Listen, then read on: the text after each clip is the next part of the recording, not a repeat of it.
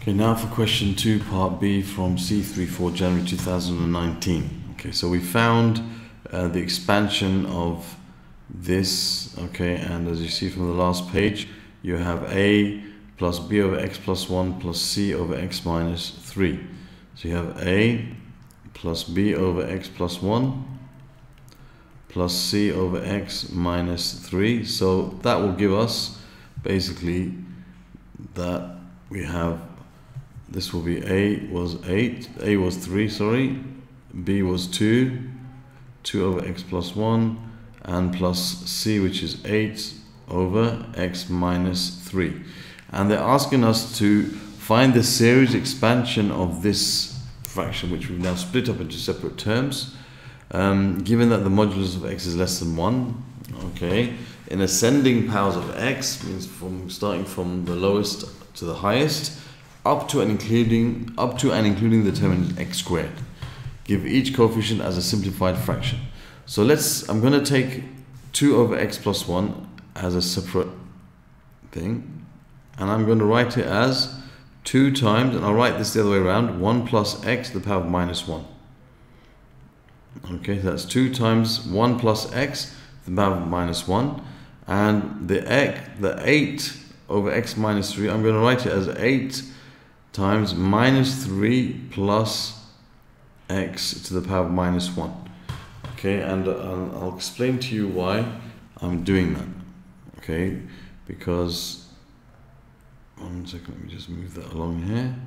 Because, let's just show we're writing 8 over x minus 3 in this form. So I've just written as 8 times, instead of x minus 1, I put minus 3 plus x to the power of minus 1.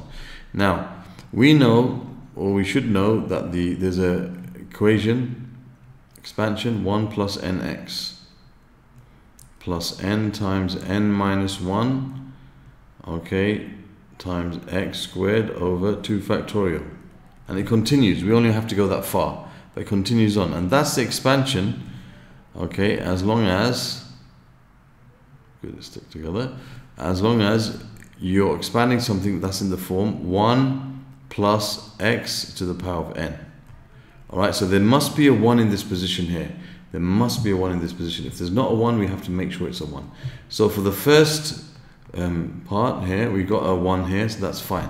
So I'm just going to take this part of it. I'll just take 1 plus x to the power of minus 1, and I'm going to apply this formula to it. So we start off with 1 plus n, which is the power. So I'm going to put plus 1 times, okay, so minus 1 times the term here, which is just x, okay, plus n, which is minus 1, times n minus 1, so you've got to take 1 away from this, gives you minus 2, okay, over 2 factorial, which means 2 times 1, which is 2, times all of this x, it has to be squared, okay, whatever's in here must be squared, okay, so that will give us, let's move this down a bit,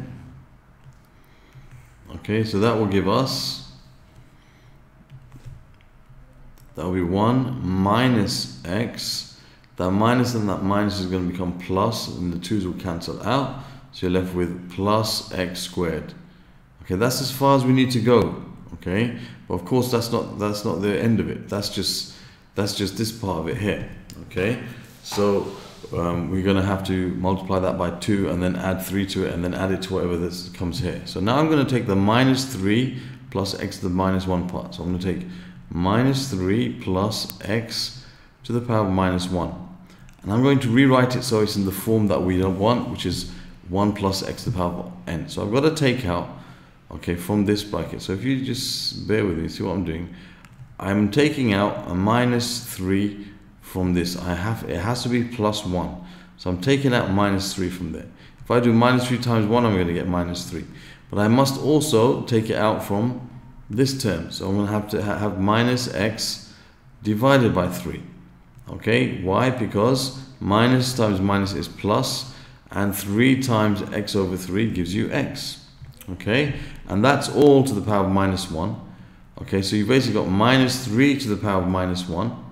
Okay, all of that to the power of minus 1 times 1 minus x over 3 to the power of minus 1.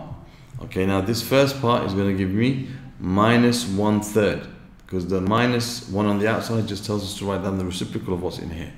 So you have minus 1/3 times 1 minus x over 3 to the power of minus 1. Now we're ready to use this formula to expand it. So I've got now, I'm only going to take the 1 and minus x over 3 part of it, and the rest of it I'll do with afterwards. Just this part of it. So I'm leaving out the minus 1/3 for now. Okay, so I have 1 plus nx, so 1 plus n, which is minus 1. This time x is minus x over 3, so this whole x term, that's the x part in the formula here. Plus, and I'm going to have minus 1 times minus 2 again, okay, over 2 factorial, which is 2 times 1, which is 2, okay, times this, whatever term's in here, which is minus x over 3, and that has to be now written as its square. Okay, now, let's keep going. So now, let's just, okay, take this down a bit. So we have now, the expansion of this is going to be given by 1. Now you have minus times minus is plus. You're going to have x over 3. And here you're going to have minus times minus is plus. The 2 cancels with the 2. Minus squared is plus. So this is a 3, by the way.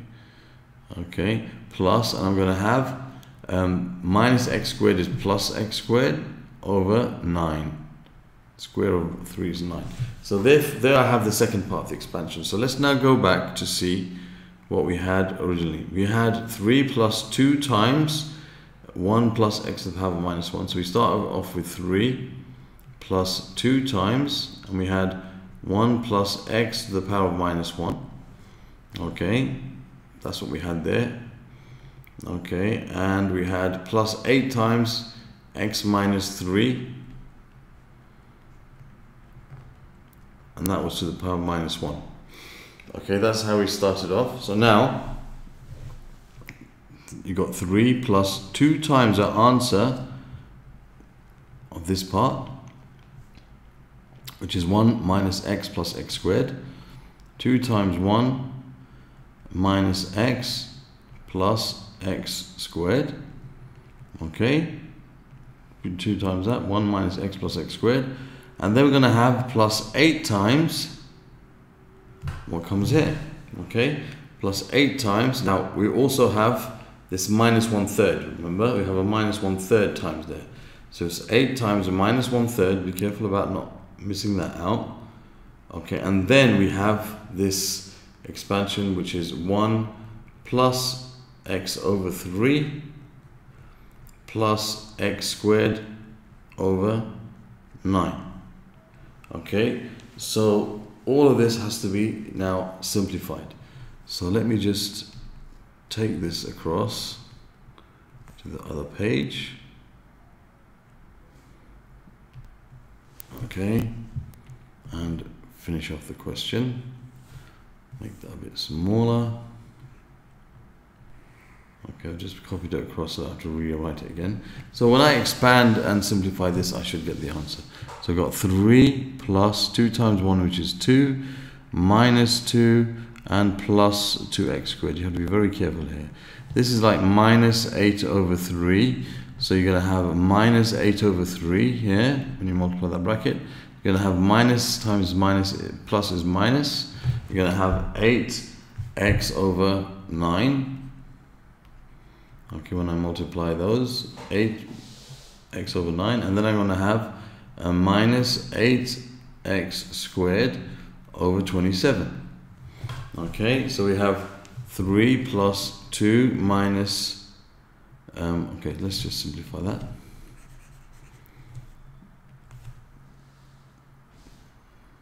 That's a minus 2x there. That's a bit silly. So you have 5. Sorry. So you have 5. And you're going to have minus 2x. Oh, sorry. You look for all the constants. Sorry about this. 3 plus 2 is 5, and 5 minus 8 over 3. So I'll just write it like this now. 5 minus 8 over 3 are the constant terms, which I'm going to simplify in a minute. The x terms are minus 2x and minus 8x over 9. Okay, and the x squared terms are plus 2x squared and minus 8x squared over 27. So if I want to add these two together, I've got to make the denominators the same into 3. So that's going to be 15 over 3 minus 8 over 3, which is going to be 7 over 3. Then I'm going to make these denominators the same. So I've got minus, and this is going to be 9, and that will be 18x over 9 minus 8x over 9, which gives you minus 26x over 9. Alright, and then you have plus, and this is going to be over 27, so this is 54x squared minus 8x squared over 27. Now 54 minus 8 is going to be 46, so you'll have plus 46x squared over 27, and there we have our answer to the expansion, hopefully. Okay, and that's the end of that question. What does it say here? As a simplified fraction. Okay, so each coefficient should be given a simplified fraction, and I think they are simplified. No number goes into any of those. 46, that's right. 54 minus 8 is 4, and then another 4, yes, 46. And minus 18 minus 8, 26, and 5, 50, yeah. Okay, so there we have our answer. Thank you for watching.